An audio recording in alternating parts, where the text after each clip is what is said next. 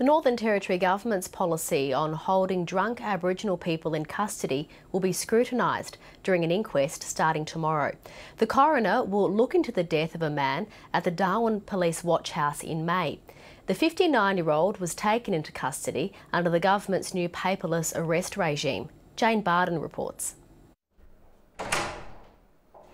So this one is one of the most recent ones he did in 2008. Some of the last reminders of Kumanjayi Langdon are books aimed at teaching the children of his remote Central Australian Aboriginal community to read.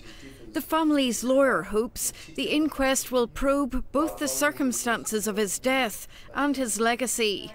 He was a man who was very well liked and respected in his community. He played an important role within his family, bringing up a number of children, and he also played a really important role in the education of kids. The artist died in the Darwin Police Watch House in May. And this one is all too tragic in the circumstances, but translates to the man is falling down from being drunk. The Northern Territory Government had paid for Kumanjayi Langdon to travel from his community of Yuendamu to Darwin for heart tests. He didn't attend.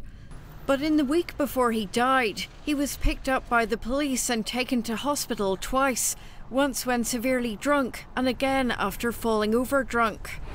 The third time Kumanjayi Langdon was picked up by the police was at this city centre park for drinking. During the inquest, his lawyer will question his detention under a paperless arrest and whether a vulnerable drunk person should have been incarcerated.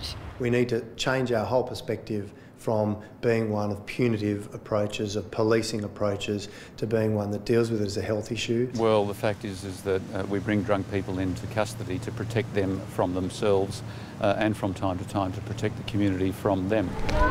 Kumanjayi Langdon's family say he regularly drank heavily and slept rough while away from home, but they want answers about his care in Darwin. We know that's what health and drinking and all that. But the situation we are looking at is the police responsibilities in caring or what's not. The police say before his death, Kumanjayi Langdon was checked by a nurse in the watch house and checked more regularly than required. Jane Bardon, ABC News.